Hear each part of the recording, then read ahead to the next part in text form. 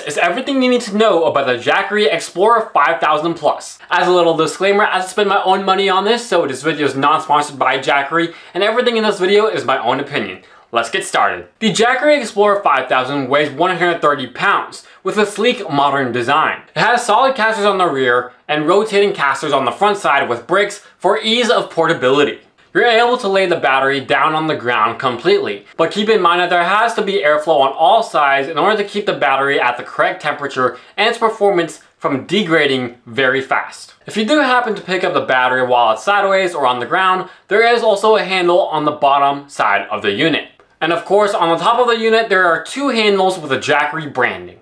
Now let's get into the specs. This unit has a capacity of 5,040 watt-hours. The Jackery Explorer 5000 Plus contains lithium iron phosphate batteries, which unlike regular lithium ion batteries, it can go up to a longer lifespan, up to 4,000 recharges, or about 10 years of power, with thermal stability, and it's a lot safer. Now let's go over charging the battery. One way is through your traditional American outlet and taking up to 1,800 watts, which takes about 3 to 5 hours to get charged to full battery capacity.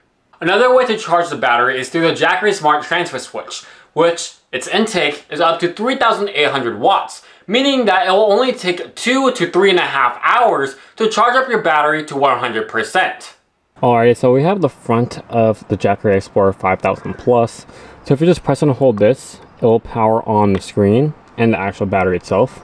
So right here you can see the input, the current battery usage or capacity. So we're currently at 99%. And output is set to 0 watts. There's also a Wi-Fi symbol. I don't think the camera shows it. But there's a Wi-Fi and Bluetooth symbol. So you're able to connect it to your Wi-Fi and monitor it anywhere around the world. You have your 12 volt DC car port rated for 10 amps. Right here on the right side you have USB-C that maxes out at 100 watts, 2 ports. You also have 2 ports of USB-A which maxes out at 18 watts right here. And you have your AC ports. So in order to turn it all on, you just press on the button and it will power on. In order to turn it off, you just press on all of it. Now underneath output, it will show you like the amount of hours that it will take until it's depleted, or like if it's on input, it will tell you how many hours until it's 100%. Now right here on these AC ports, this is 1, 2, 3, 4. So if you go to the back side of the actual battery itself, it shows 4 buttons, which is 4 breakers. But really what's going on is that 1 and 2 is one breaker, 3 and 4 is another breaker. Individually it goes up to 2,400 watt hours max. If you combine the two, so 1 and 2 or 3 and 4 together, it'll go up to 3,600 watts. If you need like 4,800 watts, I would rather plug in one through here, one plug through here, or the opposite depending on how you are going to do it. Now the surge on all of these ports is up to 7,200 watts with pure sine wave power. Now let's go ahead and look on the sides. So right here you have the AC expansion port, which is what you would connect to your smart transfer switch. Now right here is your generator port. That's your AC 120 to 240 volts 30 amps. Right here is your NEMA 1040, I believe. So that's if it's going to be for a Tesla, electrical vehicle, things like that. And right down here is your AC output reset, which is all of your breakers. So there's 1, 2, 3, and 4. It's not fully labeled, but you get the idea. If something trips, you just press on that right there and it'll go ahead and do that. And you can see that there's lots of ventilation going on right here. There's lots of stuff going on in the area. Planes, but yeah, we'll just keep going. On the other side, you also get lots of ventilation, but you also get this little DC input port. So what basically this is for is so you can switch in between high PV and low PV. So if you have solar panels on your roof and you have an inverter that you can put into, I forgot what this is called, but into these high PV MC connectors, you would just plug it into there, but then you would switch it from off to on, so then you can actually get the power.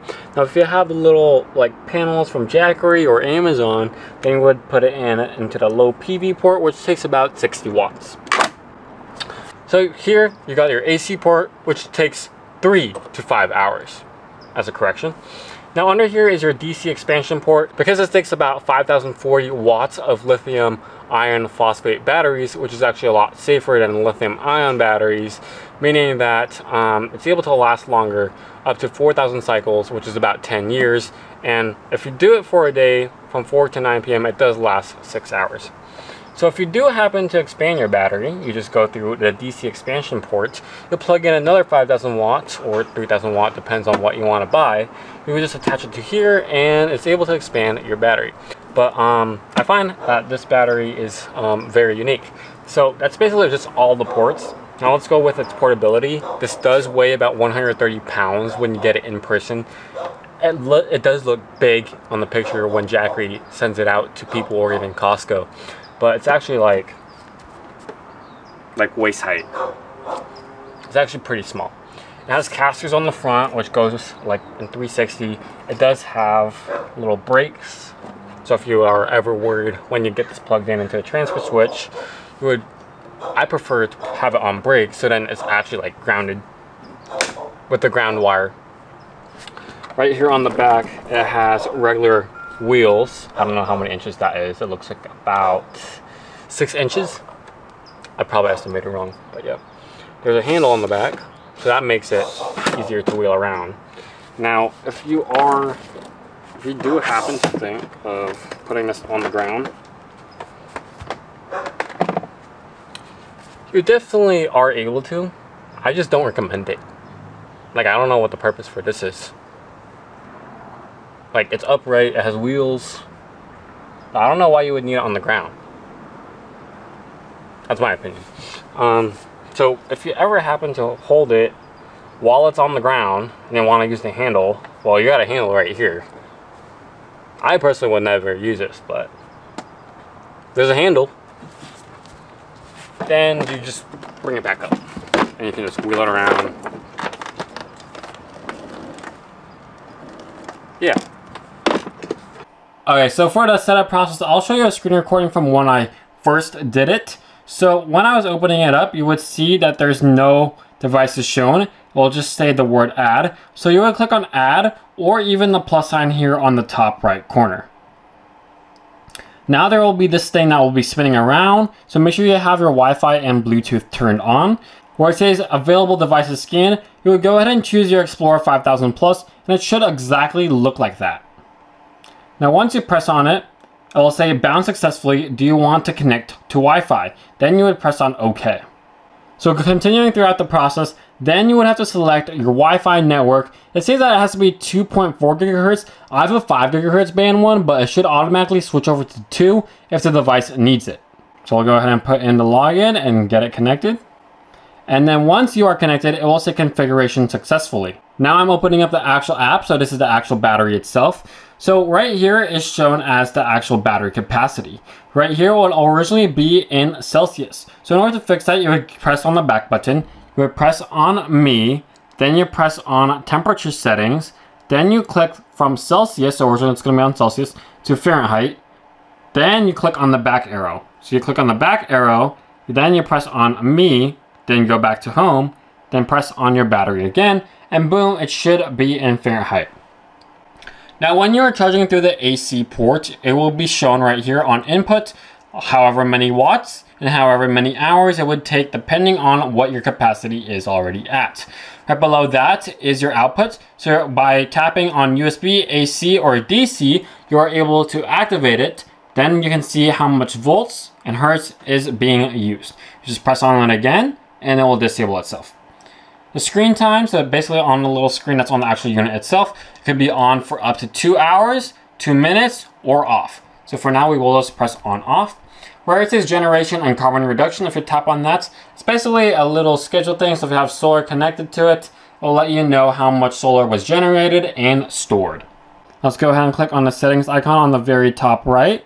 So right here it says scan to share devices. So if you press on that, it will have a little QR code, so then you're able to share it with whoever it might be or whatever account. I did not play with it yet, but we'll see in the future. So right here it says edit device name. If you press on that, you are able to change the actual name of the device itself. We'll go ahead and reset back this right here and press on OK. There we go. Right here we have charge settings. So right now it's set to fast charging mode, which says charge your device at full capacity. So it'll go from however much, so like 25% to 100% or 0% to 100%. The other option here is quiet charging mode. The noise during charging can be reduced to less than 30 decibels approximately, but the charging speed will be slower. So it'll be still fast, just not as fast as you think, and it'll be a little bit quieter. But in my opinion, I just leave it on fast because no matter what you do, it'll always be quiet. It's not as loud as a gas generator. Here in battery settings, you can see that this fully used. Make the most of your battery. There's also battery saving mode. Extends battery life by approximately 30%. So if we click on battery savings mode will limit power consumption and charge capacity. Okay. Then we are able to set stop power supply, start charging, and stop charging mode. So we will set this. How can we set this right here? Is it just automatic? Might be. But I can't move it. Yeah, so in battery saving mode, I can't move it, it seems like. But basically here in power, if it goes below 15%, it will stop power supply. If it goes over 80%, if it goes under 80%, it will start charging. If it goes over 85%, it will stop charging. That's what's going on. Currently I have it on full use, but we will keep it on battery saving mode at this time. Now right under that is UPS settings. So what I've heard is backup UPS mode is actually a lot better with its 20 millisecond changeover during a power outage, rather than the 0 millisecond one, because the 0 millisecond one takes about 20% on a regular day, which is not that good in my opinion. So basically under here where it says backup UPS mode, it says switching to power station supply within 20 milliseconds during power outages. Only supports single phase output with total output equal to bypass mode output. Then on online UPS mode, it says switching to power station supply within 0 milliseconds during power outages, only supports single phase circuits, etc.